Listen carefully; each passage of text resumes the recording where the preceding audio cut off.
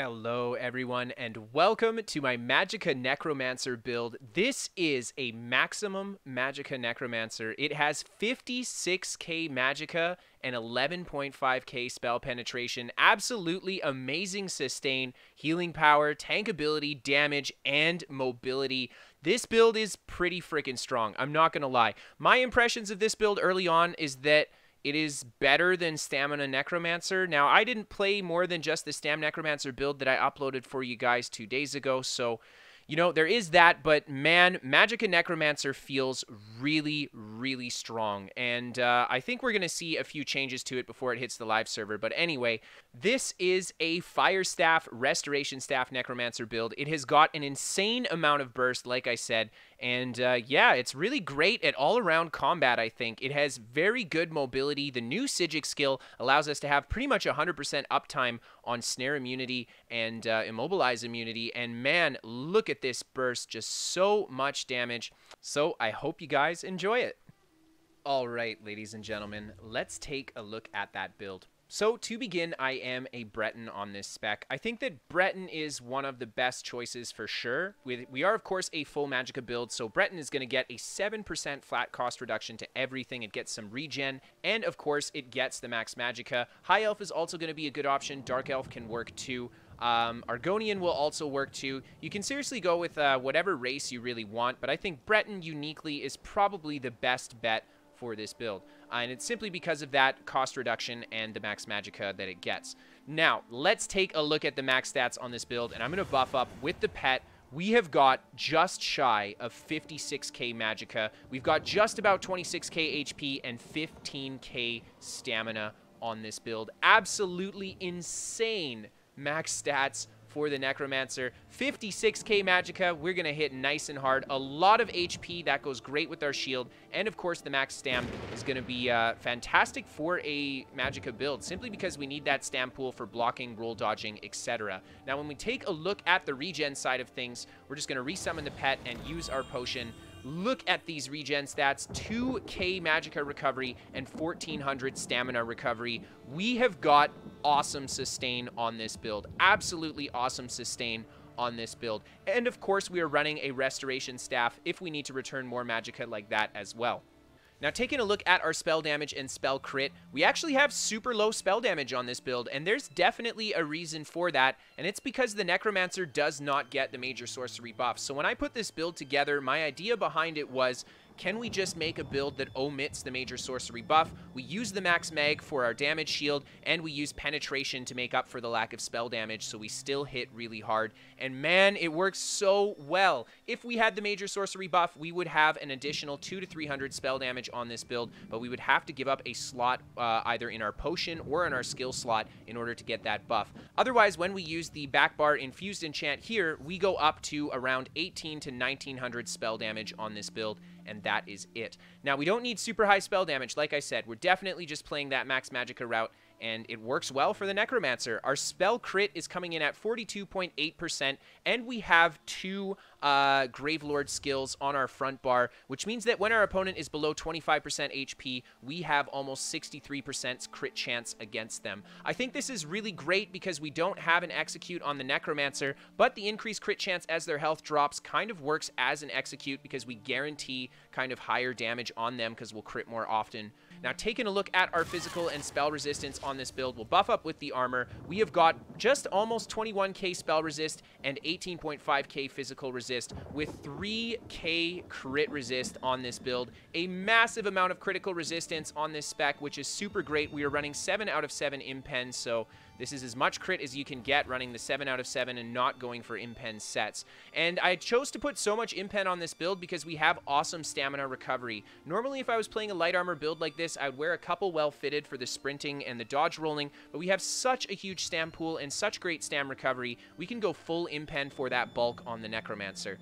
Now, for the Mundus that we're running, we of course have the Mage Mundus to increase our max stam. This is the best bet for offense and defense and healing on this build. as we don't have that major sorcery buff like I've mentioned.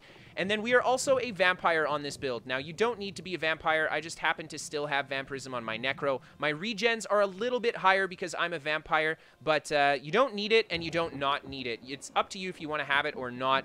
For the most part, it doesn't really matter. You should be just fine with or without it.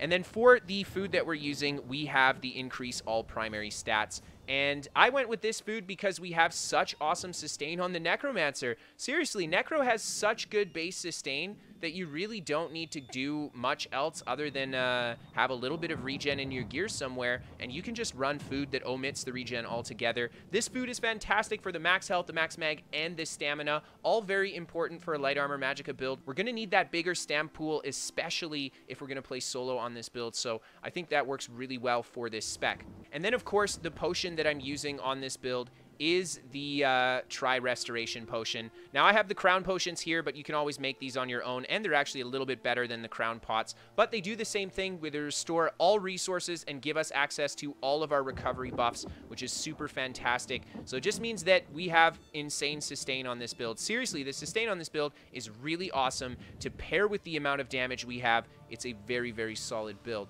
Now, taking a look at the sets we're using to put this bad boy together, we of course have Slimecraw on, and Slimecraw was picked yet again for that minor berserk buff. We get a little bit of spell crit as well, but that 8% damage increase is so valuable. Necromancer does not get the minor berserk buff outside of using a restoration staff for it, and I didn't want to use that skill because I didn't want this build to be super buff heavy at all.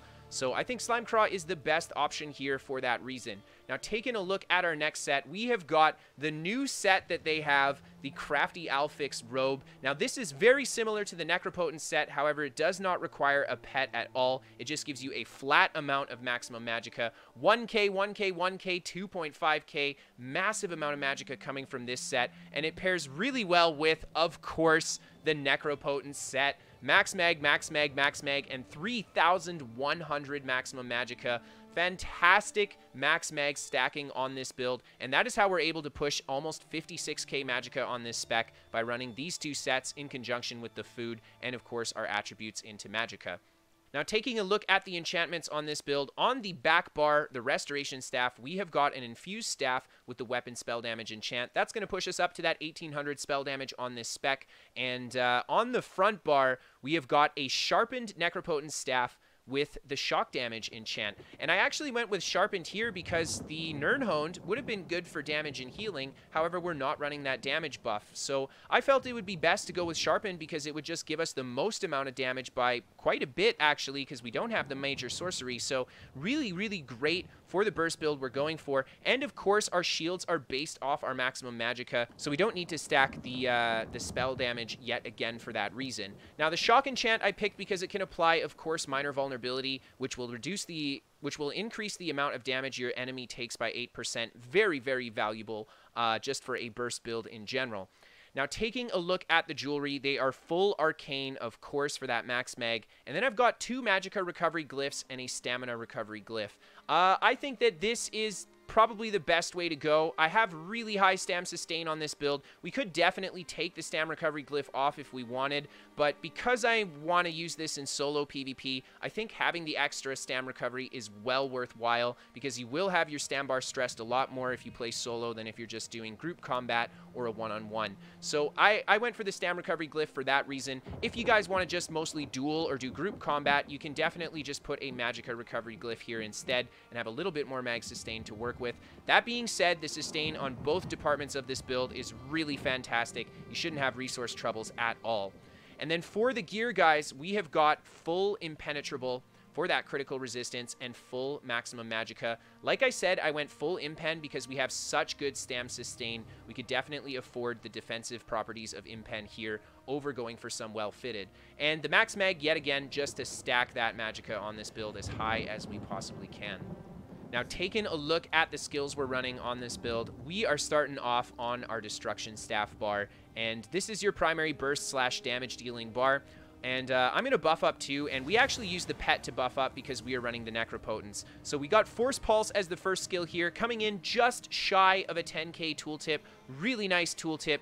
With the 11.5k total penetration that we have on this build, this will hit very hard. So we've got a really strong spike with the Force Pulse here. Now, something I wanted to mention as to why I picked Force Pulse over the Gravelord Ricochet Skull skill. You can use the Ricochet Skull if you want, but Force Pulse is a faster projectile and it cancels really well, whereas the Ricochet Skull is a little bit slower and it does not cancel as well. So that's why I went with the Force Pulse. Even though these things share pretty much the same tooltip when they're fully buffed up, I think the Ricochet is just a little bit stronger. So it's up to you what you want to use here. I chose the Force Pulse because of the speed you can cancel it. It's really worthwhile for finishing off an opponent.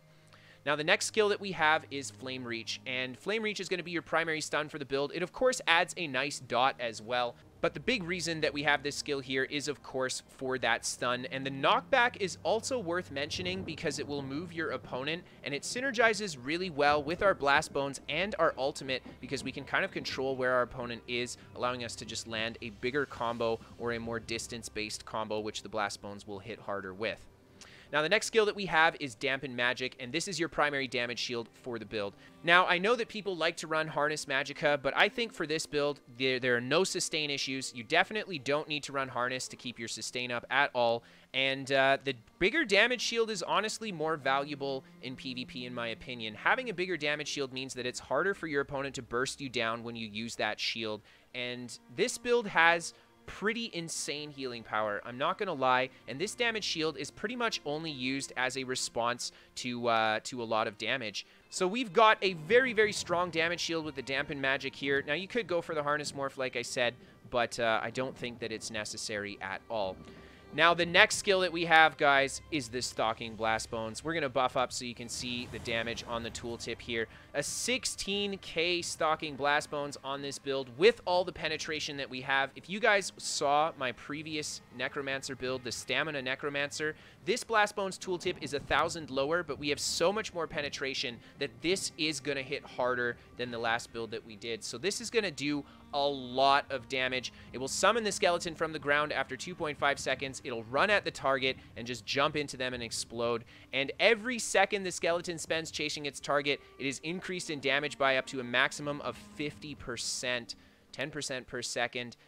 So I'm going to say this about Blast Bones. This is a very good skill, but I think this is, like I said in my last Necromancer build, a little bit too strong. I think the 50% damage bonus is kind of overkill. It gives us really massive bursts, so we'll see what ZeniMax decides to do with this. But as it's sitting right now, we can easily push over a 20k tooltip damage with 12k pen. I don't know, man. That is so much damage. So yeah, Blast Bones is going to be really strong. And something I want to mention about it is that if you knock your opponent back with the Fire Staff knockback, the Blast Bones takes longer to hit them, so you can ensure more damage out of it. So there's some definite synergy there. And of course, the Blast Bones, and of course, the delay mechanic of how the Blast Bones work just allows you to stack it with your other attacks, so you can do a massive amount of combination damage with the Blast Bones on the Necromancer. Now, the next skill that we have is Inner Light. Two big reasons why we have it. The first one is, of course, that 5% maximum magicka plus 2% for being a Mage's Guild skill. So we get a max mag bonus from running this. Necromancer does not get a bonus to their maximum magicka outside of the Mage's Guild, so this is the only way we can push that max mag higher. And then that Major Prophecy for the spell crit, also very important for the build to have it on our burst bar.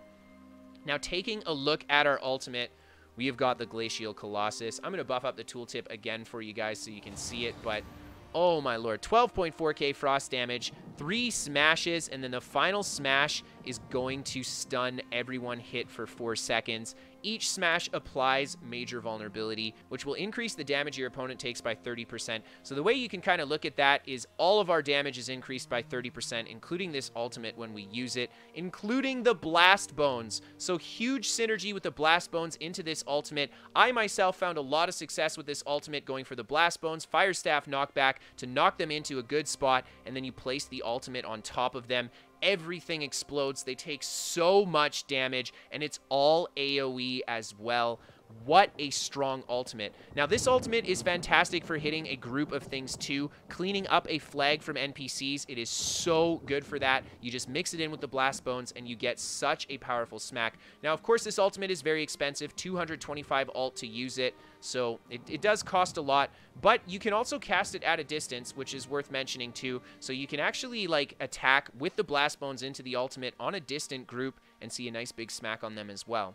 All right, so let's take a look at our Resto Staff bar. This is our healing bar slash our kite and sustain bar. The Resto Staff, of course, returning so much resource with the heavy attack, and we get that major mending from running the Resto, getting the heavy attack in as well. So it gives us a nice bonus to our healing power too.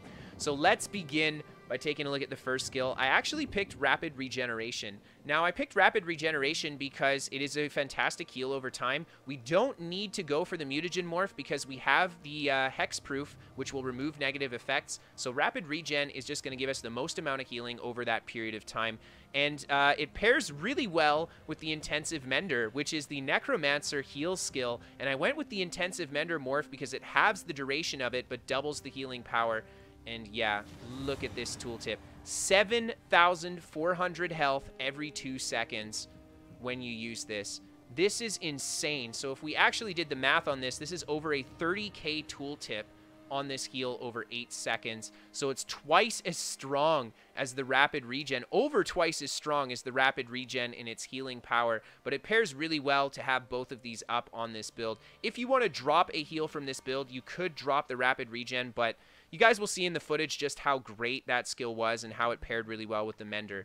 So this is actually our only healing powers, these two skills mixed in with the damage shield, but this Mender heals you so much. I kid you not, you can fight people with your shields down easily and get enough healing out of this Mender to just continue to fight them. It has so much healing power. So in my opinion, I don't think this skill is going to stay as strong before the live server comes out. I think the healing is, well, quite a bit too high, by like 30% too high, to be honest. It's an incredibly powerful heal. So as it sits right now, absolutely fantastic. Even if it takes a pretty hefty nerf, I still think this is going to be the strongest heal over time in the game. So very, very good heal for the Necromancer. And this, of course, counts as our pet, just like the Blast Bones, but this one's more reliable because the Blast Bones will die all the time. So this guy will give you your regen passives, and it will give you your Necropotence bonus as well when you use it.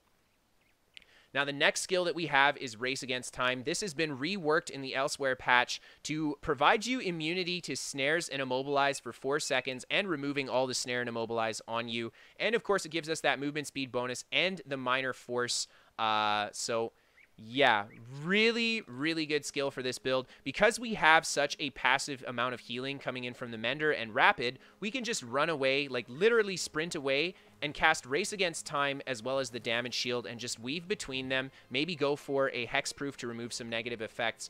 Holy man.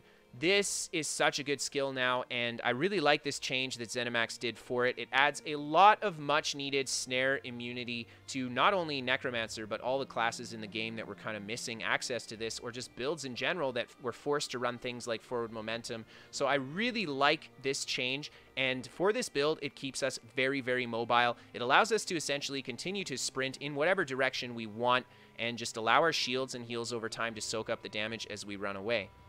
Now, the next skill that we have is Hexproof, and you guys have seen this before if you checked out my previous Necro build. This will remove 4 negative effects, and while slotted, the cost of all of our abilities are reduced by 3%, so that's kind of nice for our back bar here, but removing the 4 negative effects is so important. Now, this skill costs health to use, and as you guys can guess, this pairs incredibly well with our heal over time focused build here. Because it costs health to use, we can easily just spam this because our heals over time are well over the cost of Hex Crest. So yeah, really fantastic actually for this build in particular. I think that Hex Crest pairs really well with a high HP regen or a high heal over time build. And then finally, the last normal skill we have is the Summoner's Armor, and I went for this morph to reduce the cost of our Blast Bones as well as our Mender by 12% when we have the armor active, just a little bit resource return. On this build, you could definitely go for the morph that pulls people to you if you want. It would be quite good, to be honest. It'll pull people into your Blast Bones too, so that's kind of trolly. But it's really up to you what you want to use for the morph here. The pull one, in my mind, I don't think will last the way it is to the live server. It's another Necro skill that's a little overtuned, so we'll see how it goes, but this one is up to you guys for sure. And then finally, on our back bar, I've gone with the Ravenous Goliath.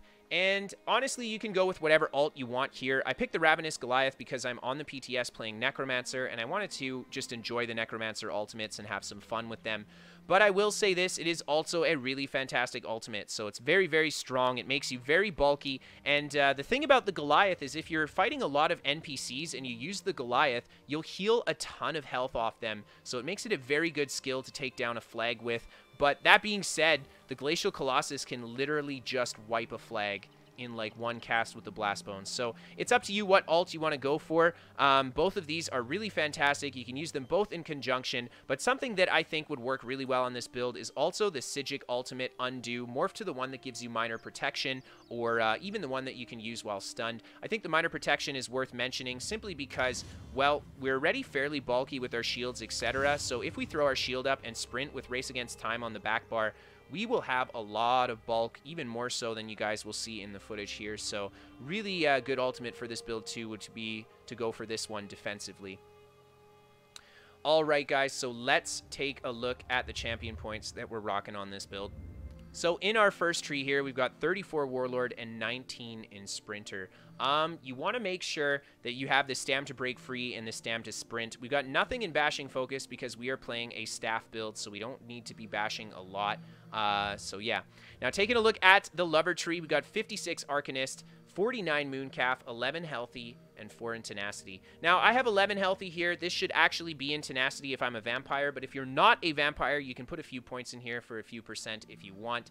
The big focus, of course, is Arcanist Mooncalf. We want to have that Mag Sustain, and we want to have that Stam Sustain on the Necro. Really important for PvP. And Tenacity for our Resto Heavy attacks. The Resto Heavy attacks are quite good. So like I said, if you're going to be a Vampire on this, you can just take it out of Healthy and put it into Tenacity. Now, taking a look at the Shadow Tree, we've got 40 Shadow Ward and 56 Tumbling. I wanted to put a lot of points in Tumbling because roll dodge is very important in PvP, and of course block is very important too. But on this build, I think we'll be doing a little bit more rolling than blocking.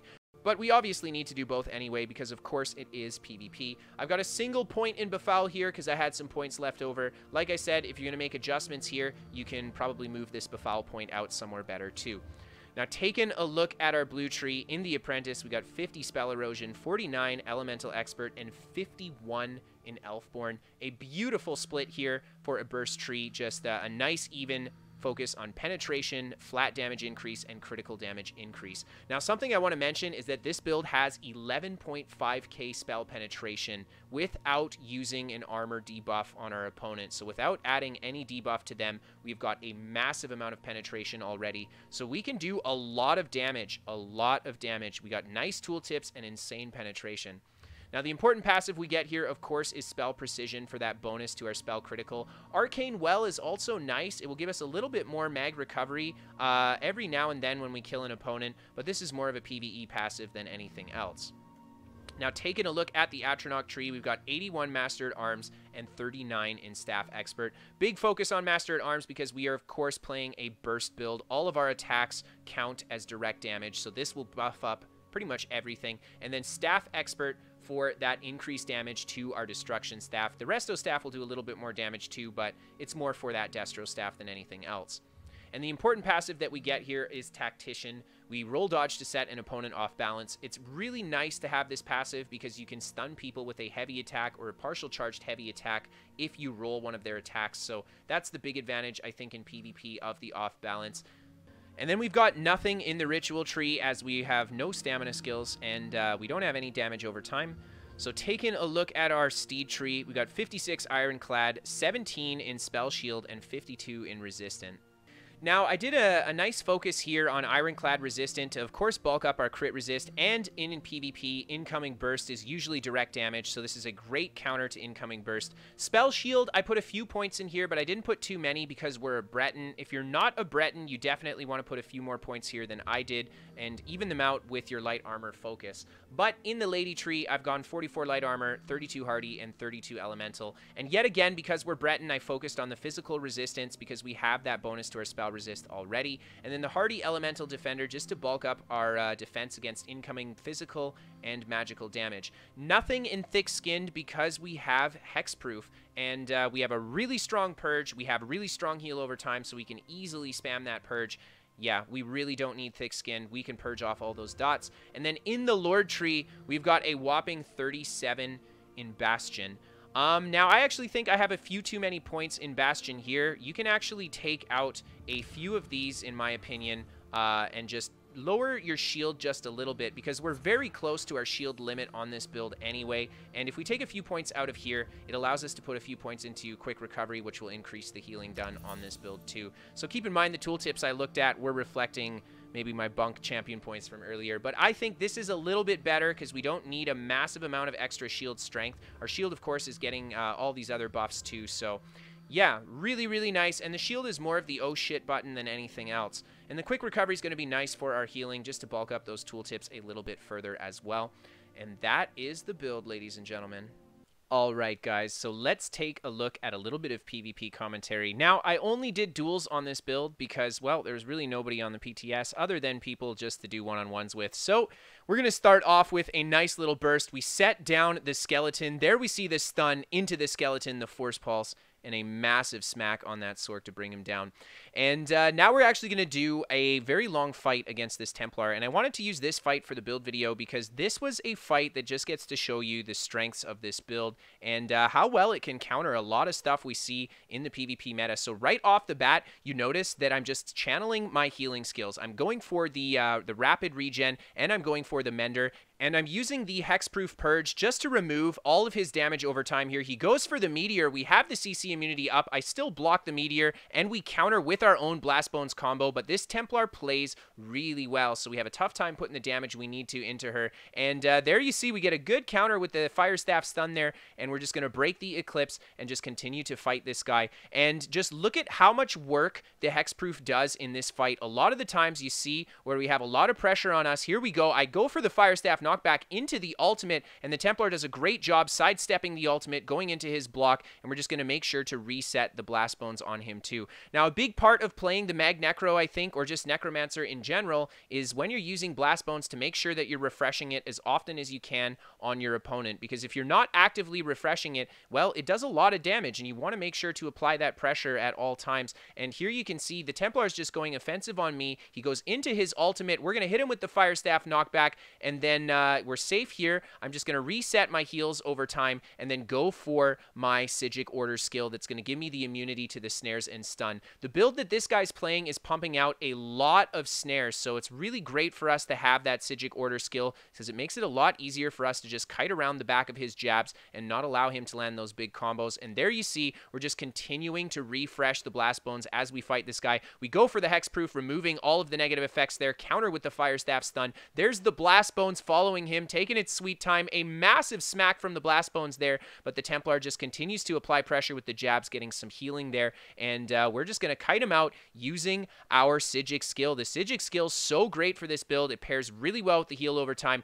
Here we hit him with the ultimate. I try to knock him back into it with the Fire Staff. However, he does a good job reading the play there. He blocks it, and we're just going to be forced onto the back pedal again as he goes jabs on us here. He goes for his Meteor. We block the Meteor. We hit him with the Fire Staff knockback, and I hit him with a few forced pulse pokes to try to put in the pressure there and reset my Blast Bones on him and go for a Resto Staff heavy attack here. Now, this build, because of the heal over time nature of it, you can set all your hots up, go for the damage shield, and it's very, very easy, even when you're under pressure, to channel Resto heavy attacks on people. And the major mending it gives means that it's going to be even easier to channel multiple Resto heavies as long as you continue to stay on top of them and keep your hots up.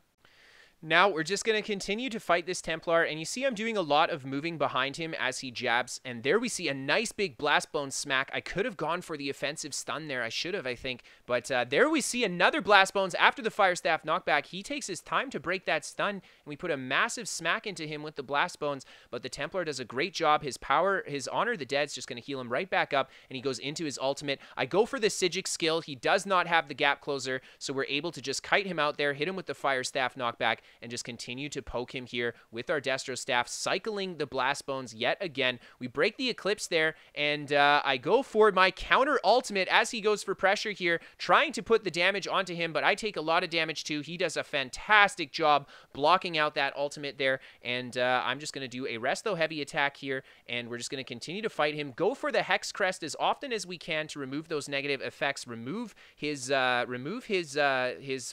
Staff weakness to elements as well. Very important that we take that off, and the Power of the Light, and there we see he reapplies the weakness to elements. We try to set a combo here, just ignoring his offenses, get him with a nice knockback there. He blocks the Blast Bones, fantastic play, and we're just going to continue to rotate on him, reset the Blast Bones down, and make sure that we're cycling our heals over time. Go for the Psijic skill yet again to counter his Bat Swarm, allowing us to just stay mobile and stay out of the big AoE damage that he has there, and we hit him with a great combo into the Blast Bones. Fantastic reaction yet again from the Templar to block the Blast Bones, hit the Honor of the Dead there, and look at the direction change as he starts jabbing through us. We direction change yet again, making it very hard for the Templar to land the jabs here, and we're just going to continue to kite him out. Now, something I really want to note about this fight is that we are very rarely forced to use the damage shield. So I did say in the build video that the damage shield is more of an oh shit button than anything else. Just look at how good the heal over time is. A massive smack with our ultimate there, but the Templar yet again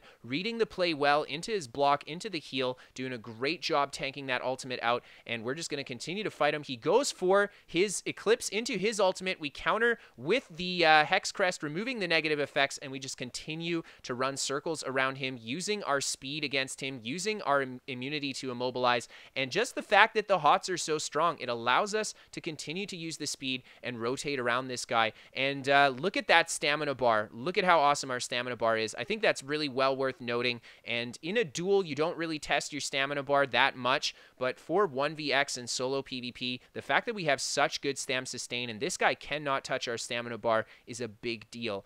So I go for some more Resto Heavy on this guy just to return a little bit of resource. He catches us with a nice Eclipse there. I think he actually might have got hit by the Guard Eclipse. We take a nasty snare. We go into our Psijic skill, break a lot of distance, and he's forced to chase us yet again. He does a good job countering our first knockback there. He goes into his ultimate. We take a lot of damage. I go for my oh shit shield. We go for the heals over time, and look at how fast our health bar shoots up. All we have to do is just keep the damage shield up so he cannot continue to hurt the health bar, and we easily survive there. Now, that big heal was really clutch, and this is where I'm talking about the heal might be a bit too strong, because I feel like we should have been punished pretty hard for dropping that low, but as you can see, we managed to make it away. Just channel an easy Resto Heavy at a distance there, and we just continue to purge these negative effects away with the Hexproof, and we do 2 Hexproof in a row, and our health bar does not go down. The heal over time plus Hexproof, I'm telling you guys, this is such a great combo on the Necro, and as you can see, we're just continuously resetting the Blast Bones on him to keep the damage up here, and just hitting him with our Force Pulse in between our knockbacks as well. A huge Blast Bone there. He does a great job responding with his heal yet again. He goes into his Eclipse. We go for the Hexproof, removing the negative effects there. Make sure we got our heals over time, get a great stun off into the Blast Bones yet again, but the Templar very quick on his feet to respond there, and a weird Sork pet just kind of poked us once and runs away, but we're going to continue to fight this guy. There's a huge Blast Bones there as I go for the Resto Heavy. We should have gone for the poke. We possibly could have gotten the kill there, but we're just going to continue to cycle the Blast Bones on this guy, and he's going to continue to cycle his effects on us as well. We go for the heavy attack into the Hexproof, purging off those negative effects, and we're just going to continue to get a little bit of resource back from him here. I really like how we have the Resto Staff here. I think that we could, you know, use our stamina bar and speed to help alleviate if we have any Magicka issues, but for the sake of this build, we aren't doing a super huge amount of heavy attacks, and there's the finish with the ultimate, a massive smack with the Blast Bone as well to bring him down. So a fantastic fight to Elysium, a fantastic fight to everybody who dueled on the PTS. If you guys like this video, hit that like button. If you guys are new here, hit that subscribe button. If you guys want to send in your own clips to be featured in a top 5 or send in a build to be featured on the channel, you can send that to KristoferESO@hotmail.com. And as you can see, my friend Copus goes for the Necromancer gank. What a dirty gank. Thank you guys so much for watching. We are sponsored by What the Fast. They're a VPN for gamers. If you get crappy ping to your favorite games, they're free to try, so I implore you guys to check them out. And have a great night, everyone. I'll see you next time.